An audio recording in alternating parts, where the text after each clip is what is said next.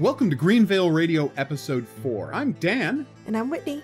And in the run-up to Deadly Premonition 2, A Blessing in Disguise, we've decided to take a look back and plumb the depths of Swery's career.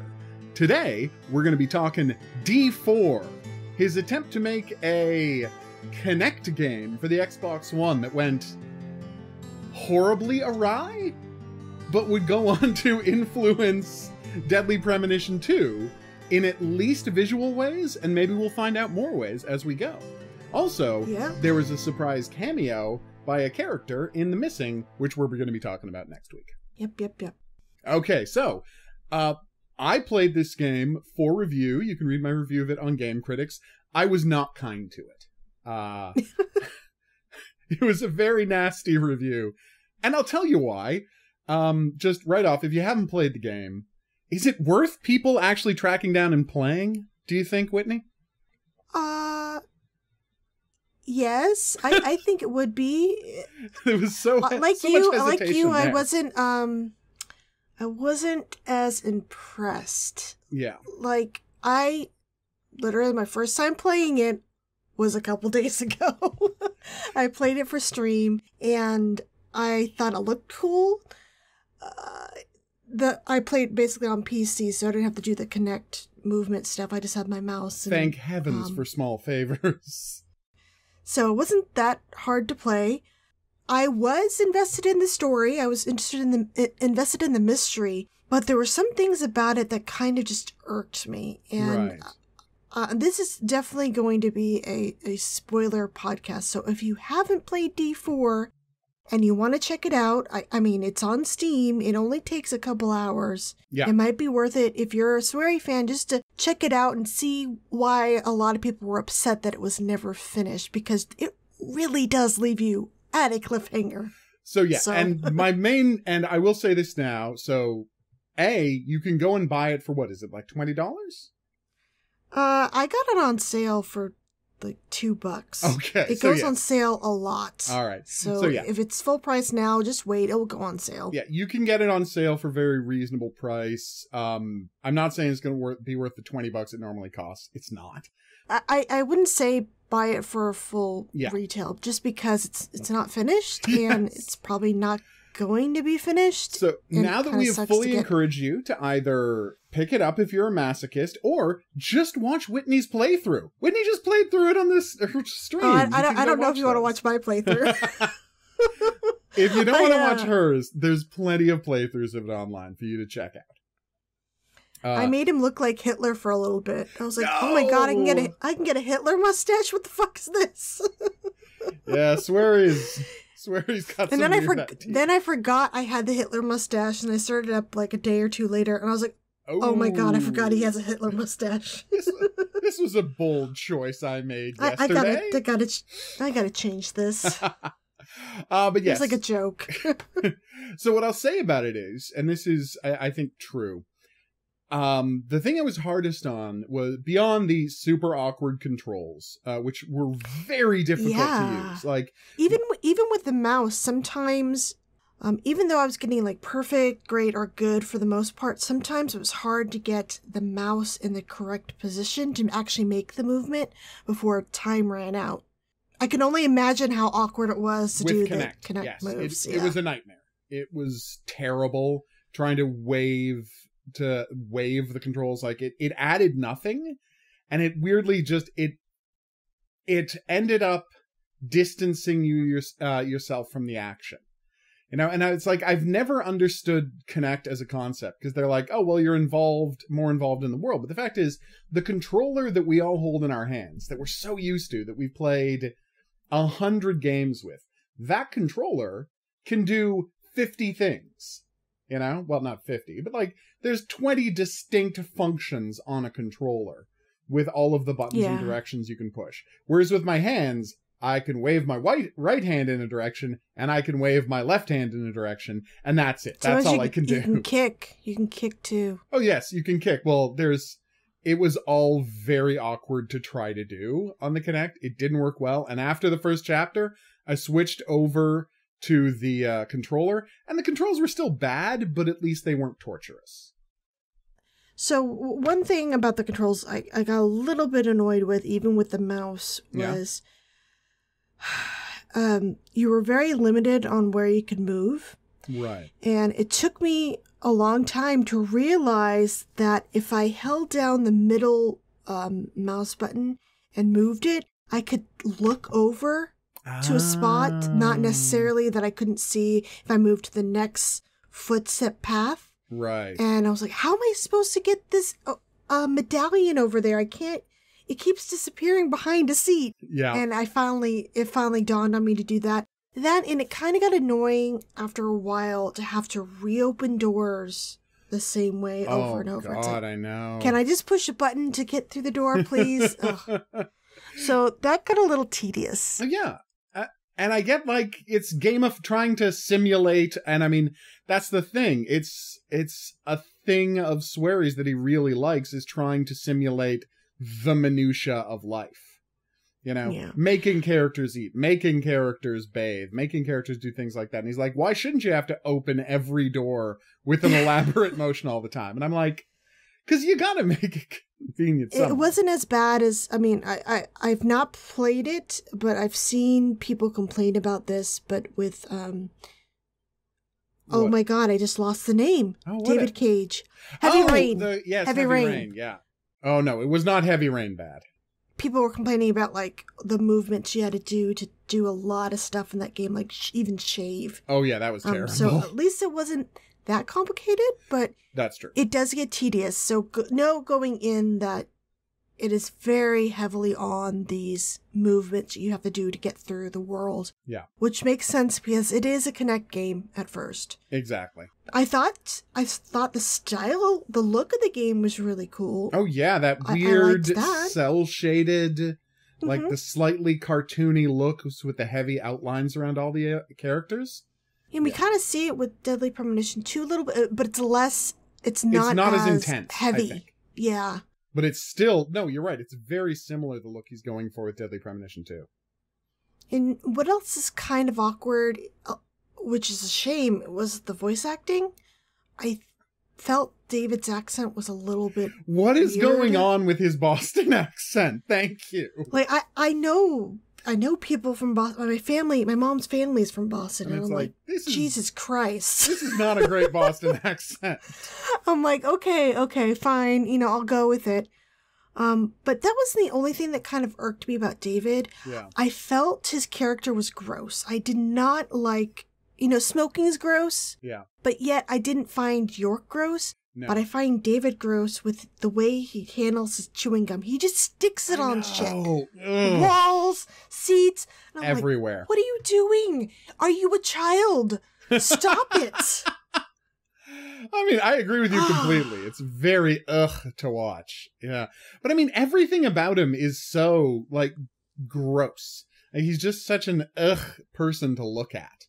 Like, he looks like an unmade bed, to quote a description of Columbo one time. But it makes sense given his state of mind. Oh, yeah. Why he would, stop caring about his appearance. Oh, I don't fault that. But I gotta say, just the gum chewing and sticking it places, and then him and Kaysen and their food interactions really grossed me out. Yeah, oh my God. This is not funny. This is just gross. It's just too much. I'm right there with you on that one. For those who haven't played, Kaysen is his former partner. They were on the narcotics team investigating real blood and stuff, and about a couple years back. Real blood being the name of a new drug that is very fancy. Yeah, David Young-Henning's wife got murdered in their bathroom, and he got shot in the head, and before she died, she told him, look for D. Yeah. So that was a person maybe who killed her, and he's suffering some sort of maybe amnesia. He cannot remember that night. Yeah. And he quit the force, and now he's dedicating all of his time and effort to solving Little Piggy's murder. Yeah. And it's not going great so far. But I guess a side effect maybe of getting a bullet to the brain, it allows him this ability to travel back in time through objects called mementos. He holds the memento, and he's able to go back to a certain time where that object played a part in a scene, and he can go in, interact with the characters, investigate, and by the end of the available chapter, you find out he can actually influence the past, and that just reinvigorates him to prevent his wife's killing. Hopefully. Yeah. It's a very interesting story. Kaysen seems to be on board with him. He doesn't think he's a crazy person. Mm-hmm. I guess maybe he witnessed him going back in time. Who knows? But he's been at it for a while, and Kaysen's providing him with the different mementos. You see like a pile of them in the bathroom. And every time he goes back, he returns to the murder scene in the bathtub. Yeah. And there's a connection to this new drug called real blood, which is very odd because different versions of it comes out, and people get addicted to one version, but then when they try to take like the new one, it will kill them. Yeah. And they don't die like a drug overdose. They'll die in extremely weird ways, like spontaneously combust or lose all their blood. I mean, it's just very supernatural. All of the blood exploded out of someone's body was a very disturbing image. Yeah. And apparently Peggy, her blood was drained. Yeah. So we don't know if she was taking real blood or just the drugged person who with killed it. her. Yeah. Yeah. No, but there's obviously a connection there. We just don't know what it is yet. So another little thing that kind of weirded me out, and I know it's probably just a wacky, sweary thing. For some reason, David sees his kitty cat as a blonde woman in a leotard. And I don't understand why we're seeing Amanda the cat as this woman. Who's probably his wife.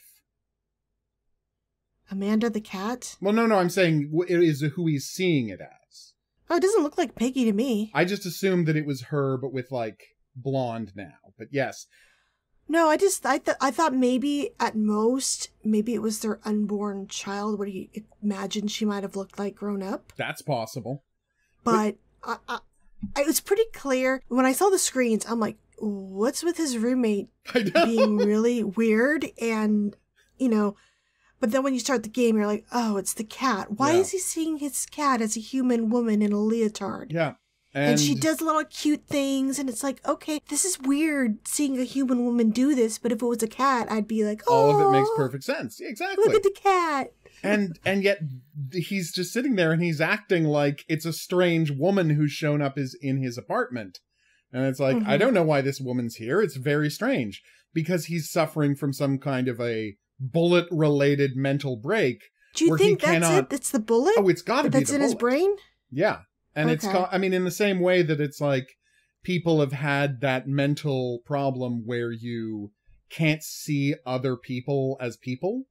Right? Like there's that famous case of someone who had a brain injury, and it's like, I remember the title of the book was The Man Who Thought His Wife Was a Refrigerator. Like who literally like, well, she's about, she's about 5.5 feet tall, and she's, 3 feet, 2.5 feet wide. Maybe. Is she really wide too? Built like a fridge? No, she was not really wide and built like a fridge. That's not the point of the story, but okay. No, the point of the story is like you can have brain damage that makes it so you honestly can't, like, in the same way that synesthesia screws up your ability to figure out sound versus sight, right? And suddenly, like, you can hear colors and see sounds. In the same way, I feel like some bizarre brain damage caused by the bullet is making him interpret visual data the wrong way. And I don't know why psychologically he has transformed a cat into a woman. I can't weigh in on that aspect of it, but I'm pretty sure that's what's going on within the narrative. Okay, that kind of makes sense. Yeah, but you're right that the game doesn't explain it at all. I mean, it's you can make an assumption just based on the first chapter that came out. Exactly. I would have figured it would have been explained later. I would hope so. But then you got, it's just a wacky Japanese game. Okay, whatever. Yeah, no, I think it all, and that's the thing that I've been taught by being a fan of Swery, which is all of this stuff means something. Like, he's never, people watch his stuff and sometimes they're like, he's weird just to be weird. But everything pays off. There's a reason behind it. Yeah, everything tends to pay off, especially when you get into the missing. And it's like, it's the perfect example of every image in that game is meaningful to the theme of the games. And I really feel like the Catwoman means something, but we don't find out what it is because we never, because it's a shame it didn't rest get of the finished. name never get made. I know. Maybe my opinion of it would have been different if the whole game was out. Another thing I felt, I don't know, it irked me is the right term, but I just felt I was getting annoyed by the characters instead of, being amused. More annoyed than amused. For example, meeting the Deborah on the plane and her note-taking and being freaked out about everything. She was just annoying. She's a lot. Yeah, I agree with you on that one. She is a lot to take. It just seemed like everyone I met was like a mean-spirited weird, if that makes sense. Yeah, no, I mean, none of the I would agree with you that none of the people he encounters on the plane seem particularly likable. Like, they don't, a lot of them are very annoying. I think I found, oh god, what is the name of Avant-Garde? Duncan. I kind of like Duncan. Yeah, he's cool. I laughed at him. I'm not gonna pretend I'm so cool that I didn't really enjoy Duncan. Like, he's a lot of fun. But I would agree with you. I did like how David's like, how does the mannequin sit down on the seat? I know. It's a really good question. Because that was the question I asked. I was like, wait, how does the mannequin sit down? How does that work? No, but it's like, I find mildly entertaining. He is so broad, so big, so weird, and you constantly going and changing your outfit to try and impress him. Oh, yeah. So that was... I missed that side mission or whatever, and then I found out you had to actually, you could not complete it in that chapter, and you had to get a shirt and then go back and replay the chapter. Yeah. But yeah. I never got to complete that. There is a lot of stuff you can do in the game if you play it a second time, and as you saw, there's a huge amount of stuff to unlock, right? So yeah, the game it's pretty dense, and in the same way Swery is. For what it is. For what it is, yeah. My biggest issue with the game, and we'll get back to the characters in a second, is just that how unbelievably frustrated I was to get to the end of the first chapter. Right, the first of this supposed ongoing series, and be like, the natural stopping point of this story to break the chapters is to wrap up the plane part of the story, right? You'd think, because at the start of the story, we're saying something happened on this plane. There was a disaster on the plane. Go find out what happened on the plane. That is what we're told our goal is, and then we get to the end of the game. And we don't get to find out what happened on the plane. Oh, we kind of have an idea about what happened, but we can't stop it.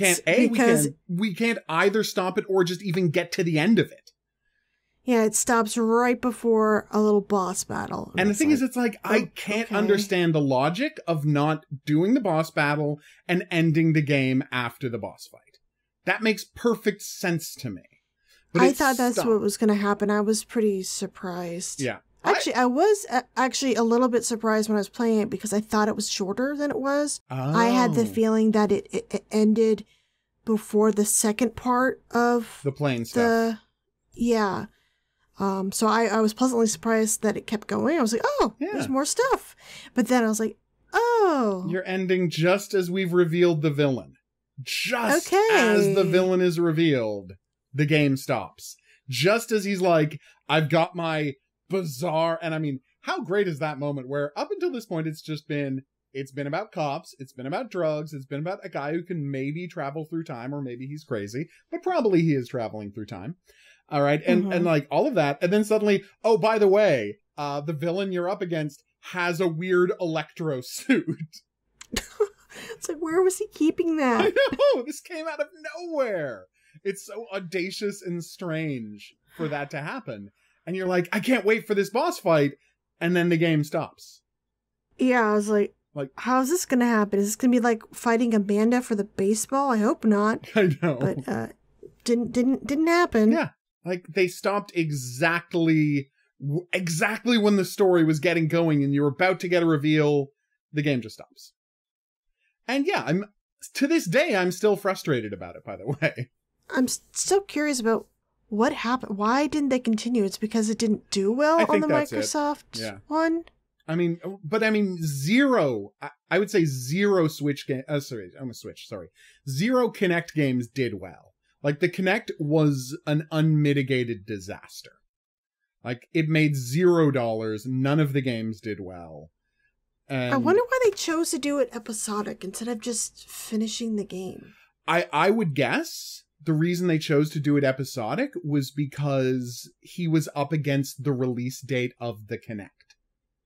Like, the Kinect was coming out and they desperately needed games out on the Kinect to say that this is a viable platform.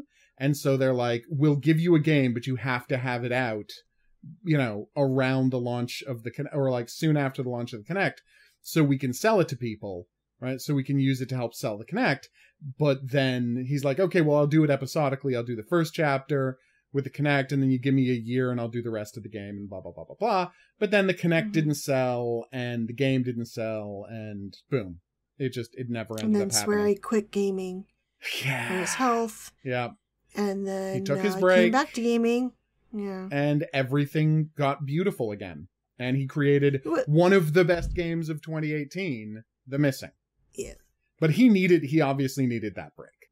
And what's kind of funny is Access Game, up to that point, were still advertising D4, like, to buy it and play it. And it's like, you're not even going to finish it, guys. What are you doing? You're setting people up to get pissed off at you. They kept advertising the soundtrack on their Twitter. It's a pretty good sound. Like, it's a pretty good soundtrack. How about you give us episode 2? I know. Well, there is the question is who owns the rights to D4, right? Like, Access Games? I think Access Games, but would they be willing to team up with White Owls and finish it if he wanted to after all the projects he's doing now? Maybe. There's enough. Swery got to the point where people were bothering him about D4, and when he announced like The Missing and The Good Life, people were like, why don't you finish D4 first? What's up with you? And he's like, I have nothing to do with that. Yeah, because he's not connected to it anymore. Yeah, he started blocking people who ever asked him about D4. There's obviously a fan base wanting a conclusion. Oh, totally. So, and they're already working with him for Deadly Premonition 2. Yeah, so hopefully whatever the break between him and Access Games was, hopefully that has been settled, right? And maybe he'll come back and finish it at some point. Because it's one of those situations where I think, I assume he knows where the story was going. Oh, he said he knew. Like, I remember he's got it all. He teased during the Good Life Kickstarter that if they reached 1 million or something, he would tell everybody how D4 ended. Yeah. That's amazing. Oh, that's so good. You know what? The weird part is, if he just wants to write a novella, I'll just buy the novella. Like, if you don't want to spend the money to make a video game, just write a novel about it, and I will just, read that. Because I want to know how this story ends. Because, like you said, the characters are a little off-putting, and the world is a little weird. But it's a really interesting story. There's this mysterious drug. There's this guy with this strange superpower / mental disorder, right? Like, there's the time traveling stuff. There's a crazy electric supervillain. Like, one thing after another, there's just these amazing, strange things all piled up next to each other. It's such an interesting world.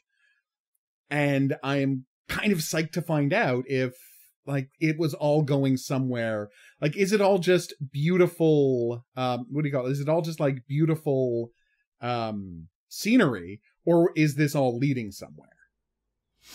And when is the other shoe going to drop in case he be revealed as a bad guy? I know. He's been in a couple of games, and he was a bad guy both times, so... Did you spot the red seeds in the bathtub? Yes. Yeah. And red blood, with the red powder. Yep. I'm like, is it Is it the Is there same connection drug? there? I know. Is new blood? Yeah. Is it the same drug as the Red Seeds drug? And this is all connected? Mhm. I was kind of hoping it was, but I have no evidence of And that. what's with Olivia looking just like little Piggy? It was like a Silent Hill 2 situation I here. know, going on. right? Like, it's really weird. Oh, God. One thing Also, little Piggy's dad kind of seemed sinister. to he's me, too. unbelievably sinister. I mean, it ends with him and Kaysen being up to something. And we Mhm. don't know exactly what it is yet, but little Peggy is like... And again, it's that fun thing he does with nicknames and stuff like that, where people will have these weird things, like she's only referred to as Little Peggy. Like, that's so strange. Yeah, it's a little bit weird. Yeah, but I love it. But it is, like, legit strange, you know?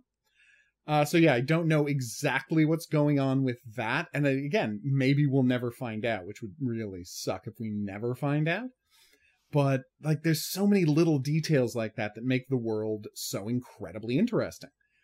You know? And that's what I loved about it, is there's, like, he's stuck away. He has become a shut-in, and he psychically investigates things. Just the idea of that is such a fun thing. That he's like, he goes through this time tunnel in his head using the advantage given to him by his brain injury to travel to these bizarre fantasy places and then change the past when he's there. That could be going someplace so fascinating in a subsequent episode, and I loathe to think that it's never going to happen, because there is a chance it's never going to happen. So I'm kind of wondering if, with Deadly Premonition 2, if this means that David's stuck in time, like, Oh. I don't know, like Quantum Leap. That would be And- weird. That's why Zach's in his apartment. Wouldn't it be great if the fact that he's in, like, if he were actually in David's apartment, if it's not just a joke for us, the fans, and it's not just a reference? What if, for whatever reason, he's actually living in David's apartment and that plays into the plot somehow? I think it will. I mean, my hope is that Deadly Premonition 2 will provide some closure to D4. Yeah. So That we'll would be get ideal. something. That would be ideal. If we got, if not complete closure, then at least some clue as to what might be coming if he ever continues it. Which, again, you're right, he might never continue it, but, you know, if he could just give us some hints in the direction of where it's going, that would be all I need. You know, I don't need much. I don't think I'm unfairly demanding. I want some kind of resolution, because it's such a captivating world, right from the unbelievably strange start out at a frozen lake. You yeah, know? where you punch an owl. I know. Just keep punching those owls until you get all the I medals. love how, like, the thing, you just had to keep pushing people to get some points. Mm-hmm. One thing that bothered me about the David, right, is, for the most part, his investigation's interesting, well done. But then when he looks at her notebook, and it's like, oh, the doctor was called in to deal with an emergency brain surgery. I wonder who they're talking about. Really, David? You can't figure out that that's talking about you and your brain surgery? Yeah. Oh, what's with the Swery? He's reusing some words. She kept talking about Dr. Johnson. I'm like, damn it, Usha, why are you being... I know. Like, having those names. Did he move from Greenvale again? Is it a link? And then I will admit, it took me longer than I'd like to realize that the doctor was, of course, just the doctor from his brain surgery. That the giant scary man. Like, I did not immediately connect to the fact creepy. that he's so creepy. And I'm like, why does this dude keep staring at me? Yeah. And it's because... And then when you get... Yeah. When you get under the plane, and then he's just standing there, and he there. decides, well, I'm going to go through the vent now, and just, you're just like, what the fuck? Yep. Well, and I mean, that is the strange part of it, where it's like, you start wondering, well, how much of this is really happening? You know? Because the doctor from his brain surgery wasn't actually on the plane. I'm pretty sure of that. He even said so. No, Olivia can't see me. I'm just in your mind. Just in your mind, exactly. Oh, I just gotta say, that was so frustrating talking to him. I'm glad there was a skip button where I could just see the subtitles to move on, because that is one of my, I guess a pet peeve is when people talk like so slowly. I know, agonizingly slowly. I'm like, spit it out, creepy doctor. Come on. I am right with you on that one. It was super frustrating. But it's You know what else was kind of frustrating? Was those quizzes about planes. See, like, I know it's crazy, but I actually really enjoyed the quizzes. Like, I get that you're 100% right that it's out of nowhere. But then again, you know, doing a strange trivia sequence just feels so sweary to me. No, but like, that's now fine. It's a trivia game. But we do 2 of them, it's multiple times to get through it. I know. Like, it is. Oh, it's you got to answer 5. No, now you got to answer 10. Now you got to answer 20. Oh, here's a phone one. You got to answer another 10. Oh, just kidding. An extra 5 now. It's like, oh, God. I know. It got old fast. I'm not going to disagree with you on that front. Yeah, and then, like, if you got one wrong, then you had to go through all the answers again. Yeah. But at least they did show you what the correct answer that you answered. So yeah, there was a couple of efforts to speed it along and not make it too tedious, but you're right that not enough was done to smooth that out. It is a very annoying sequence in the game. I did like the catch the clover game. That was fun. Yeah, that was cute when we suddenly like do and I mean, it's the kind of weird thing where by that point I had been playing it entirely on the controller. Right, I had switched over to the controller, but I feel like that actually would have worked well. I mean, I hope it worked well with a mouse. It makes sense that it would. But that's the weird kind of thing that was kind of hard with the controller, and I feel like that is the one minigame that would work better with Kinect than it would with the controller. Because you're just reaching out and touching the things. So yeah, I think that was fun. Yeah, that was a nice addition. I did enjoy that. But yeah, like putting in all of these mini games, and it's just something he's obviously passionate about, like mixing up the gameplay, not just walking around searching things, talking to people, but like actually doing something strange and interesting. Also, why is your cat on the plane? Yeah, I when I got on there, I'm like, is this supposed to be Amanda on the plane? Yeah, because she's selling me shit, so I assume this is Amanda. I know, but I guess it's Amanda, but why is she on the plane? Well, it's one of the many strange Every time choices. he goes back, he brings his cat with him. Yes, exactly. Apparently his cat can also travel through time and space. But yeah, like, so I gotta ask you, did you make everybody look like Deadly Premonition characters? Because I did. No, I didn't. I did it a couple of times, but I didn't do it with everybody. That was such a nice Easter egg for us fans. I was like, Amanda, you're Willie. I know. You got to be Willie, and you're Kaysen, and Olivia, I guess, is Emily. Yep. Okay. Oh, yeah. I mean, it was so nice of them to put in that bonus feature where all of the characters have Deadly Premonition costumes. Like, such a nice touch. But again, he knows who his fans are, right? He knows that we are obsessive fans of this stuff, and we are desperate to, like, have every possible nod to it. And that's where we end up with this weird thing where it's like, are these just nods in the same way that he's reusing characters and concepts from spy fiction and Deadly Premonition? Or is it actually meaningful this time? And he is trying to suggest there is a connection between these two worlds beyond just thematic connections. I mean, I could see the real blood being connected to the red seeds. It would be, but I think the costumes and stuff are just a fun nod. Oh no, obviously you're right. You're obviously right that the costume, but I'm just saying the fact that he has so many Easter eggs makes me wonder if he wants us to see these two things as related. And I think the blood suggests that it is, but again, I don't have any proof because the game never got finished. It's frustrating, but I love it. I gave it it's one of those things where I didn't give it a good review, but I liked the experience right up until it massively pissed me off at the end. There's frustrations here and there, and you're right that the characters just aren't as likable and engaging as the Deadly Premonition characters are. You're absolutely right. And I think part of it is just beyond just the actual things they say and who their characters are.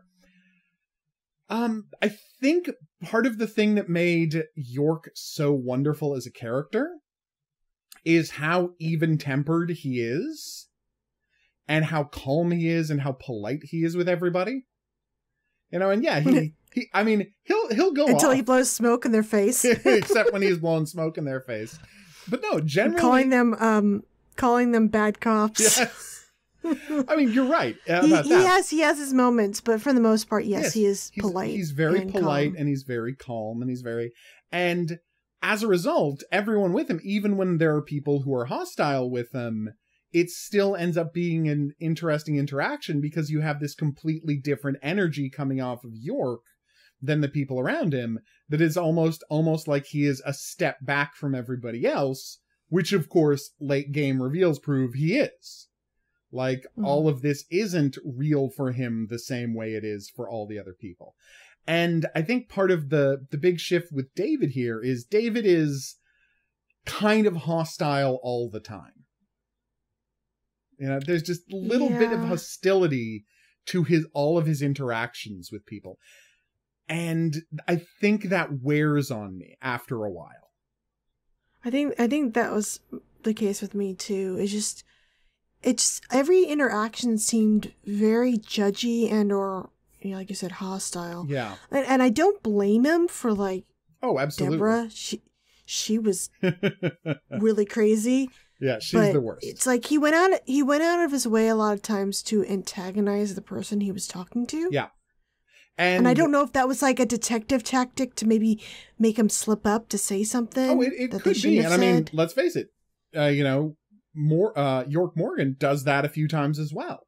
But I feel like it's weird that David's only playbook, like the only play in his book, is harass people until they do something. You know, like that's his only move that we see him use, and he uses it over and over again, and it gets tiresome.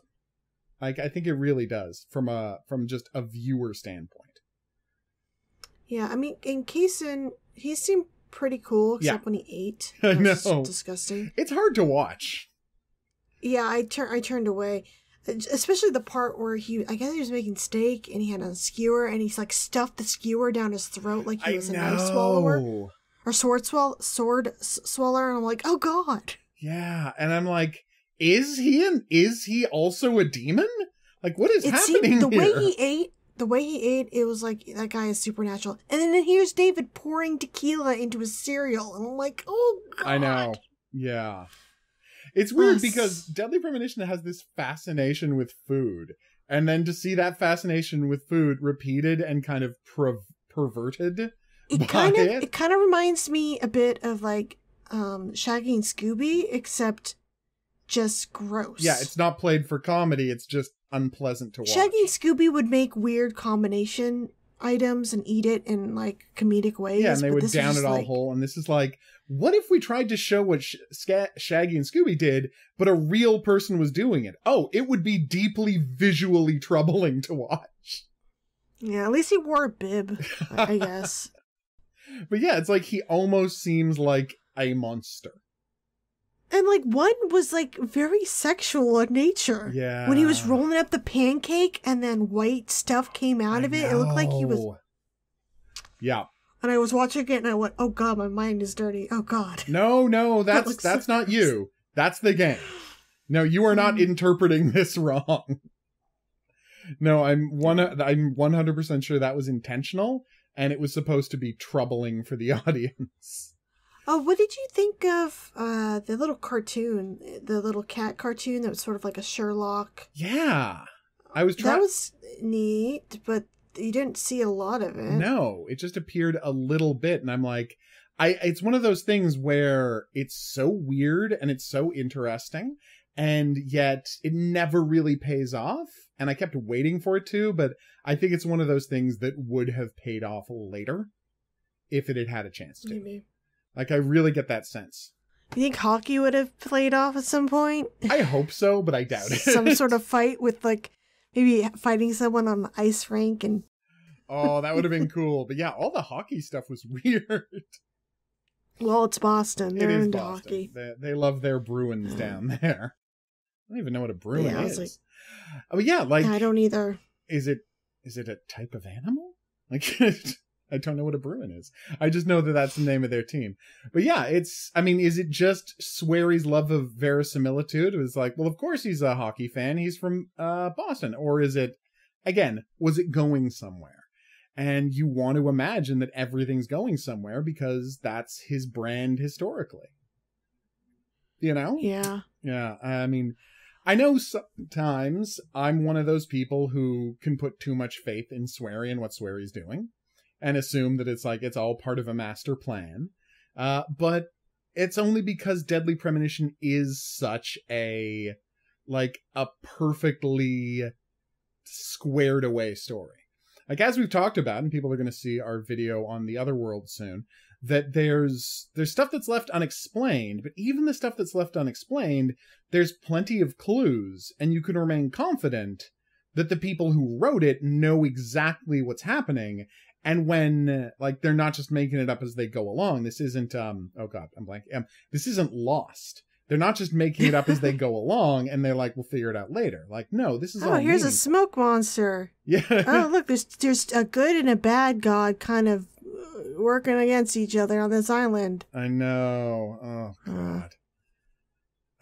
I think our feelings about Lost are pretty clear. It's not a good show, is our feeling about I liked it, but I liked could see watching it. It was kind of, it was there's frustrating. no payoff. There's never any payoff, and that's what makes it unbelievably frustrating when you get to the end. There's a lot of mysteries that weren't solved, but that's like a J.J. Abrams Well, thing. I mean, his whole book, his box. insane belief is you don't have to have a solution. People just want to think there's a mystery, and I'm like, I want a bad solution, at this, J.J. Abrams. You're just bad at this. No, the solution, it's better when there's a good solution. And I think the fact that it's the final nail in the coffin of his theory is that, does anybody talk about Lost anymore? No. Nope. Lost has completely disappeared from the cultural zeitgeist because everyone was so pissed off by what a bad ending it has. Sometimes I see articles now and then going, oh, the ending wasn't that bad. I know, right? But no, it explain it. It was. The whole last year was kind of a waste. And then when you realize that, no, they never really had any idea what they were doing, it was very frustrating. Despite what they said, yeah. That was a little bit of a letdown. It is, and I think Swery has earned our goodwill, and I think that this wasn't just, being done on the fly, and I think there was going to be a payoff for D4. And I think the sad part is, with Deadly Premonition, if you keep playing it and you keep looking for the clues about the character relationships, about how the world works, a huge amount of stuff is there for you to find out, right? Yeah. There's a giant amount of stuff. And the sad part about D4 is we can't do that. We can't do that kind of a close reading of D4 and look at all of the hints and all of the clues and figure out what's going on because the information just isn't there yet. No, it's incomplete. It's so frustrating. Which is a shame. It is. I mean, it could have been, I'm not going to say it was going to be amazing. I'm not going to say it was going to be his best work. I'm not going to be crazily hyperbolic, but I honestly believe that there was going to be something very interesting here. Have you played through Spy Fiction yet? No, I'm playing through it right now. Yeah. I wasn't a fan of that one either. Oh. You don't think... So far right now, I really like Deadly Premonition and I liked The Missing. Yeah. But we're not 100%. And I think that's the thing. I was not a huge fan of Spy Fiction when I first played it, to the point that I never actually finished the game. It's really goofy, and I can see some parallels, I guess, to Deadly Premonition. Oh, absolutely. And I mean, we'll talk about that more on a very different kind of genre in terms of storytelling and whatnot. It's really different. It's a completely different kind of story. Yeah. It's a Metal Gear ripoff instead of a Twin Peaks ripoff. I know. Yeah, and he's fundamentally not doing his own thing. It's clearly he's got some weird stuff and he's got some fun stuff, but fundamentally he's just been I gotta make an action game, so this is the action game, stealth action game that I'm making. And on one level, like, that's fine. But since you know what the man's capable of with Deadly Premonition, you want him to be able to stretch his legs every time. It's like, didn't he also make a, what is it? A Monster Hunter style game? I think so, yeah. Yeah. Like, and that's something we're probably going to have to take a look at some point until it turns out it has zero story of any kind and it's literally just Monster Hunter. But it's like, he also worked on a Monster Hunter type game. So it's like... He also worked on Extermination. Which, yeah, okay, I've really got to load up Extermination to see if there's anything there. But, I mean, I from what I've seen, he wasn't a huge part of it. He didn't direct it. So He wrote the script? Is that it? I think he helped with the scenarios. Yeah, okay. So there you go. And there is some weird Swery things. Like, there is a Swery 65 bar in the Antarctic. And apparently, Kaysen's name appears somewhere. But there isn't a character model that looks like Kaysen. I gotta load this. Okay, that's it. I've gotta load this thing up. An interview, from, I don't know, after Deadly Premonition's release, or maybe it was just before the director's cut release, someone was asking him about Kaysen, and he said this is how he kind of puts his little mark to show that it's a game he was part of, he made. And they mentioned that he was in Extermination, and I sat through someone's Let's Play trying to find someone who looked like Kaysen, and I'm like, Swery, please, where is Kaysen in this game? And he's like, I think it's like a name or something. I'm like, thanks so much. Super helpful. It's someone's like, it's like written down. It's not an actual character or something. I found the bar, which is cool to see. I mean, and there's a Swery casino type thing in spy fiction. Yeah.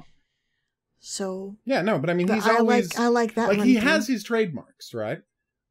Mm-hmm. And he's always been that way. He's always had his trademarks. And the question you end up asking is, it's like, well, as always, is it just his nod to us, the fans, or is he trying to build something more coherent? Is he trying to build a greater oeuvre?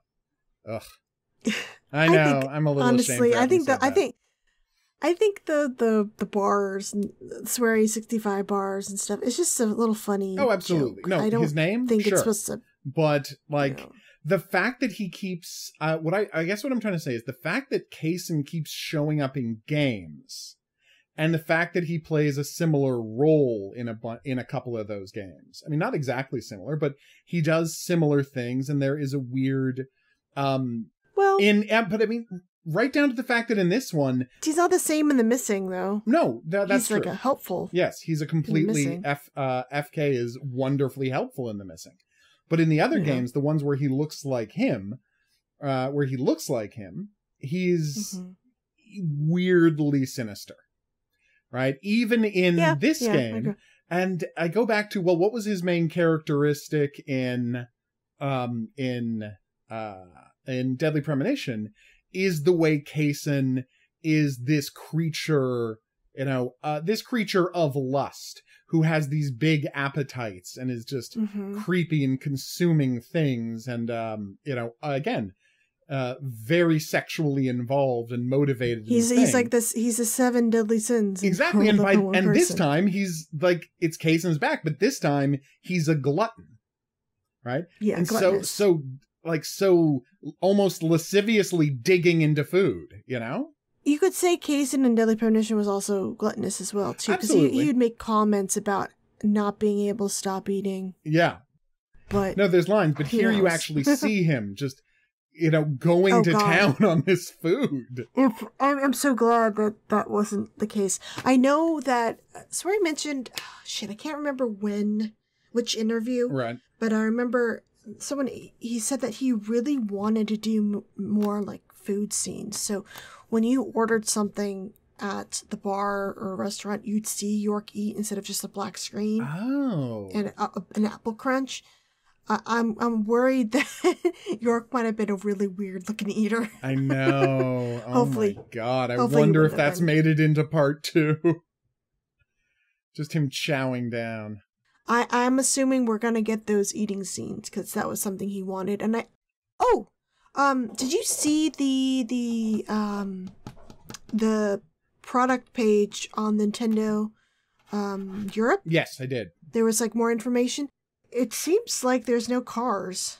Yeah. And we you are might just be skateboarding. Mm-hmm. Which, by the way, I'm 100% fine with. One thing I'm not fine with is how my timeline is now fucked up. What? What do you mean? Because they're saying that Deadly Premonition 1 took place in 2010. No, I'm sure that's just a typo. Oh, you think? I hope so. I think it's just a typo. No, I think like there's so much in-game evidence that points to 2006. No, it is. No, it's got to be 2000. I mean, unless they're retconning it. But the fact is, I mean, they're trying to say like, I don't know. The way they're writing it is that this prequel's 2005. Yeah. Then 2010 Greenvale happens, and then 2019 is the stuff with Zach. Okay, but here's what I'm going to say. I understand why you're nervous. I'm nervous too. Okay. Because that sounds crazy, but I would suggest that is, I mean, because we're talking literally just about the text on the page, right? Because I didn't read that, but we're just talking about. But even like said that on the like press releases too, and I'm just wondering if this is like a PR like mess up. Yeah, no, what? I think it could be this weird situation where PR just looks, oh well, Deadly Premonition came out in 2010, so obviously it must be set in 2010, and they didn't think about it any further than that. That wouldn't surprise me. I really can't see Swery just doing that because he's so meticulous on all these other areas. And I know originally this game was meant to come out in like 2007. Yeah. You know? So it would make sense that it was set in 2006, like a more recent time when the game came out. Oh, absolutely. But then it got pushed to 2010. I just think that if in Deadly Premonition 2, if that is rolled back to, no, just kidding, it didn't happen in 2006, it happened in 2010.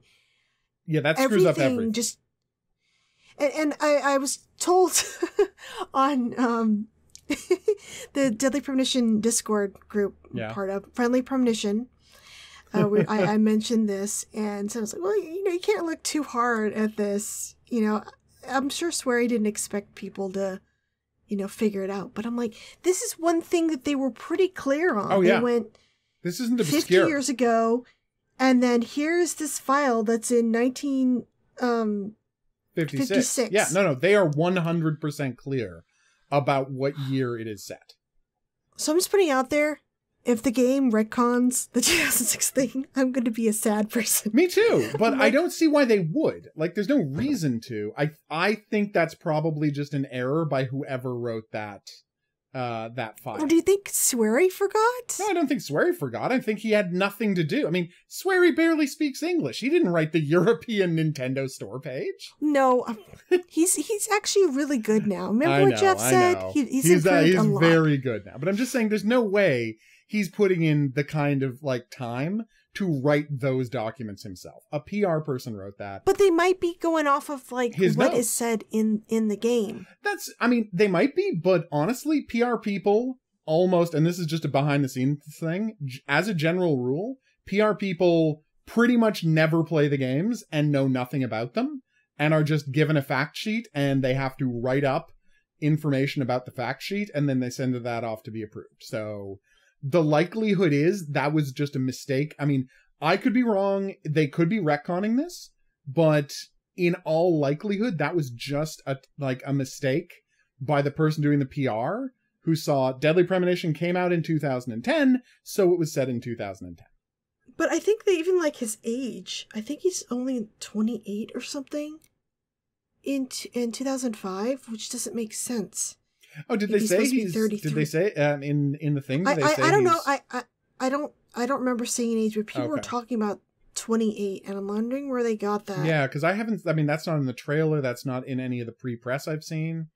I haven't seen any references to him being 28. His age is given of being in late 20s instead of 32 or 31, then there is something going on. Yeah, no, I will agree. And I'm going to put this out there now, guys. That would be a disappointment to me. Yeah, if that's true in the sequel, I'll be like, no, you can't change the age. My timeline, my beautiful timeline. I know it's a silly reason to get a little bit. It ain't upset, that silly a reason. No, but it's like I looked so much into this the story, like with all the in-game clues, and I was really proud of myself that I was able to work out, when this shit took place, and then have the sequel just go, just kidding. Yeah, that would be... all that stuff you figured out in the first game. That would be insulting. Nothing. And you would have, given the amount of work you put in, you would have every right to feel cheated if they decided to pull something like that. Just the stuff they talked about, like they said that the lumber mill was... The heyday was the 80s, and then when Emily came to town 10 years previously, which would be, mid-90s, it closed down. And if you go, I'm sorry, I'm going to get a little nerdy here.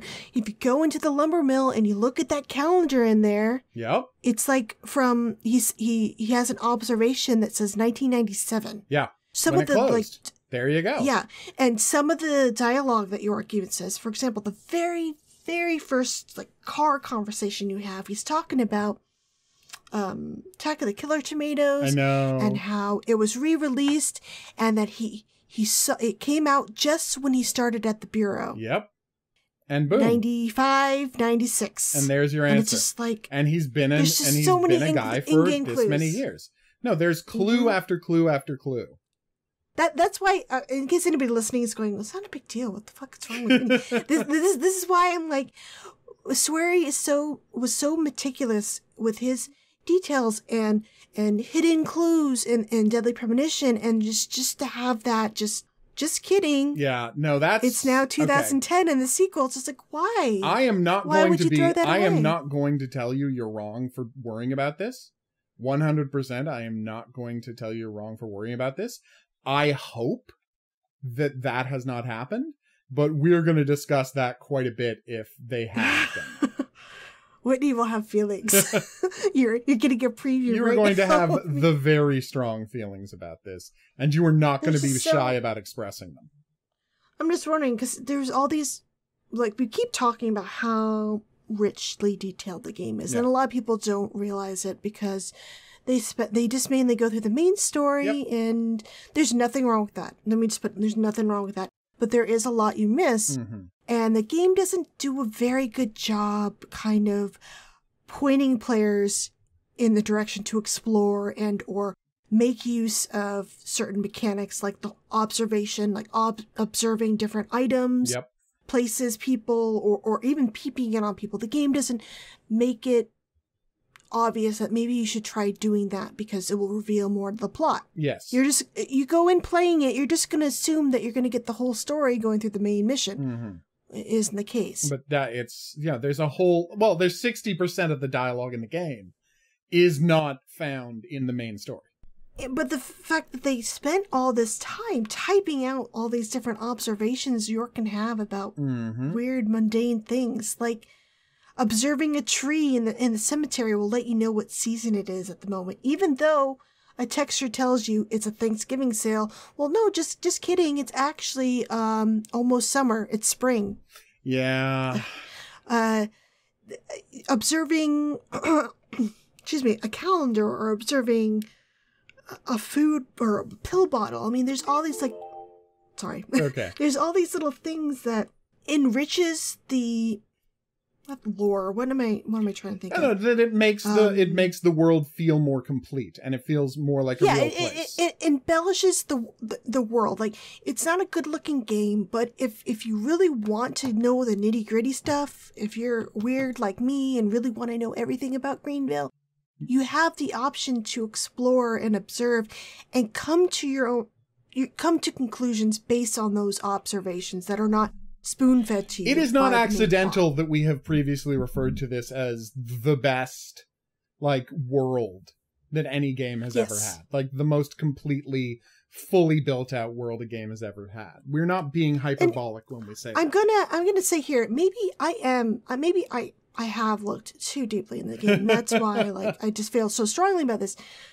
But I felt that that's what Swery would have wanted people to find this stuff. Absolutely. And put the pieces together.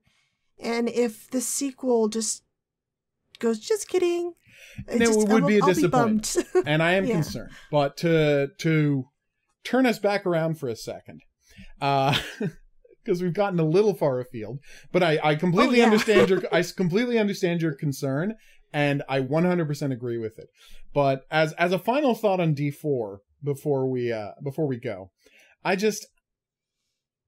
think the thing that makes me so when I look at D4 is it might not always be. We never thought we were going to get Deadly Premonition 2, so this is not a forever kind of thing I'm saying. But right now, when you try to play D4, it's always going to be this thing where the very fact that it is unfinished is going to act as a barrier to people getting involved in that world.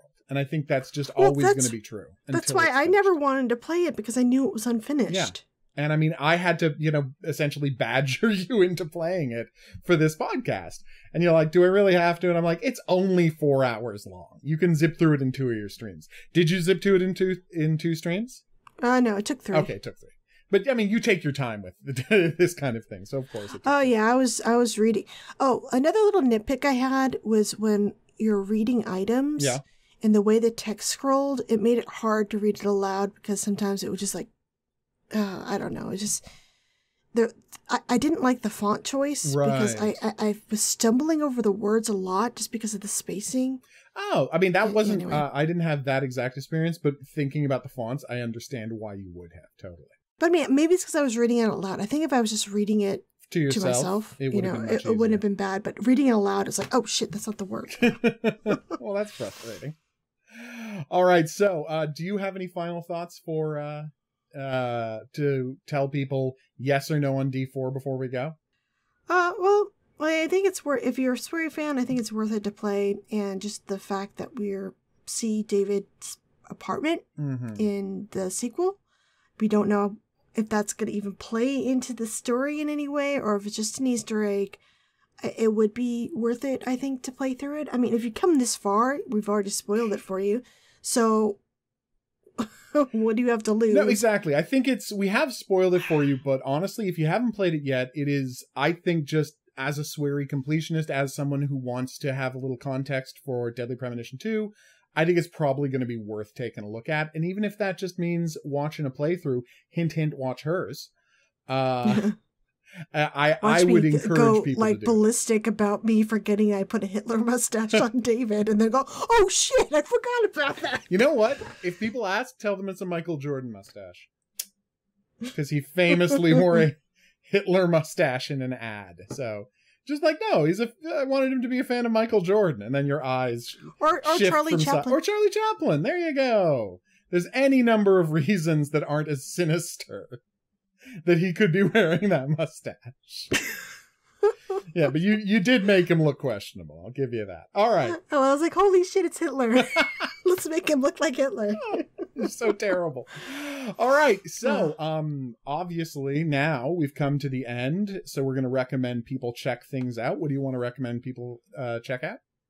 All right, so yeah, if you're a Deadly Premonition fan, a Swery fan, you're looking forward to the release, you should definitely check out. I mean, you might already be watching the YouTube channel, but in case you're listening to this on the podcast form on Spotify or whatever your podcast catcher, look up Deadly Premonition Archives on YouTube, and we already have several videos. Not as many as I thought we'd have by this point, but. COVID-19 has really kind of fucked things up in that regard, but we are planning to have a bunch of Deadly Premonition 2 content as soon as, when the game's released. We're gonna buckle down. Full team definitely coverage, gonna do Deadly Premonition 2, all day, all night, and then we're gonna be getting back to our Deadly Premonition stuff after that. Yes, of course, and also maybe, with the sequel under our belt, we'll have our new theorizing thoughts. will be even better. Oh my god. Yeah. Like, just the opportunity to find out what things are true and what things were all in our head. Oh, I'm very excited about the stuff Swery is going to tell us in just 3 weeks' time. And we still haven't gotten a actual trailer. I know, right? But we'll get a release trailer soon. I mean, they did hint. I think, was it Rising Star Games? I think hint that a trailer is coming. Yeah. So I'm wondering if that's going to drop basically the day the game comes out. Probably they'll just do a release trailer next. They're probably not going to do And another honestly, advanced trailer. though, guys, if a trailer does drop, I'd be a little wary about actually watching it until you've completed the game, because just looking back on Deadly Premonition, their release day trailers was incredibly spoilery. Yeah, so I'd say hold off until you've actually played the game. We are going to have a just be long, safe. difficult discussion about if they do a release day trailer, whether we're going to do a video about the release day trailer, because it might be spoilery. So yeah, that's something you and I are going to have to talk about. I don't know. I think I'd just hold off. I mean, if it's a release day trailer, we'll just play the game. That's true. And then we can, I guess, bring it up in our review. In our various reviews. All right. Yeah. Okay. So, and for me, I just want to narcissistically tell everybody, go watch the trailer for Butchers on YouTube. It's a movie I wrote. Butchers 2020. Depending on whether she wants to help me promote things, there might be a link to it in the description below this video. Oh no, I'll link it. Okay, well, thank you very much. When is the? Do you have any idea when the actual movie is going to drop? I have no idea when it's coming out, but it's going to be direct to video, so people are just going to be able to watch it whenever. Okay. Yeah, so it's not going to theaters. Very cool. I'm very excited about it. It's a movie I wrote. Yeah, that's exciting. Yeah. You wrote a movie. Well, I mean, this is technically this is like the 6th movie I've written, but Okay. But it's still fun. And this seems like a movie that York would like. It is unbelievably gory. I'll say that. It is a He was very fond of the head explosions in that one movie. Yes. So I think he'd love it. You know what? I like to think that too. All right, so we'll see you back here for more Deadly Premonition podcasts. Next time, we're going to be talking about The Missing. J.J. McPhail and the Island of Lost Memories? Yes. An amazing video game that I can't say enough good things about. Seriously. It is really good. It's incredible. It's one of the best games of 2018, and we're going to be here to tell you why next week. But until then, I want to thank you for listening and say au revoir. Bye, everybody.